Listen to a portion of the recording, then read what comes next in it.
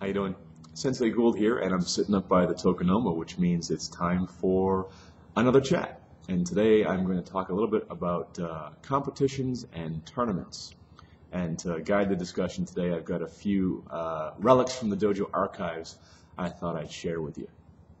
Now, the first competition I participated in was somewhere around 1986 or 87, and the most recent tournament I participated in was back in 2007. So I've got a 20-year history or so of competing in martial arts tournaments.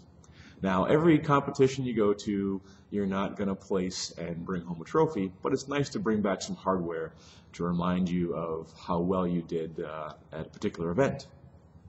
And in my history of competing, I've probably lost more trophies than I have lying around, but I thought I'd share with you a few of the trophies and a few of the stories. So the first one I have here is from the Massapog Martial Arts Tournament in 1988. 1988. I was a green belt then, and this is the second place trophy that I brought home from that competition. And as you can see, it's an old trophy. I'm missing some of that.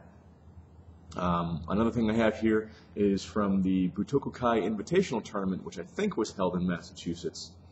This one here is my second place trophy from the weapons division. Second place trophy from the weapons division. I also have a third place trophy here from the empty hand division in the same tournament.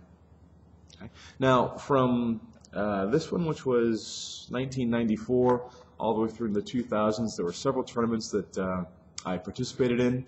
Some I did very well at, some I didn't do so well at. But I've lost most of those trophies in the moves and life that happens between all those years.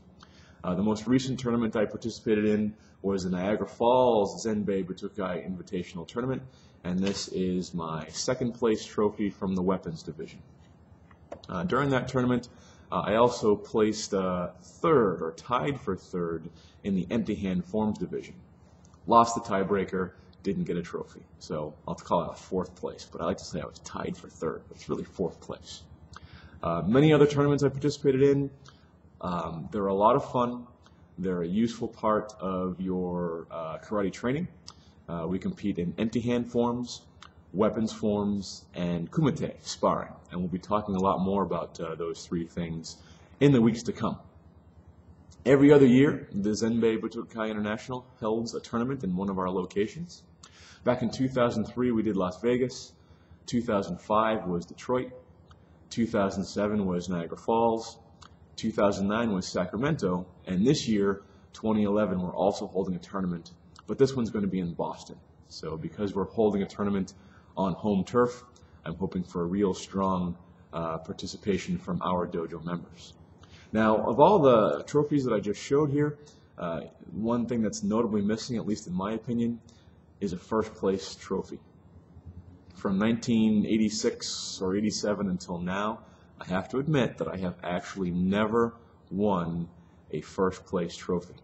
Now, it kind of sticks in my craw only a little bit because it's not that big of a deal, but that's one of the reasons why, once again, I'll be coming out of retirement to compete in September 2011 here in Boston, is to see if I can complete my collection. I hope you'll join me, and we'll have a lot of fun. We'll talk more in the dojo. Take care.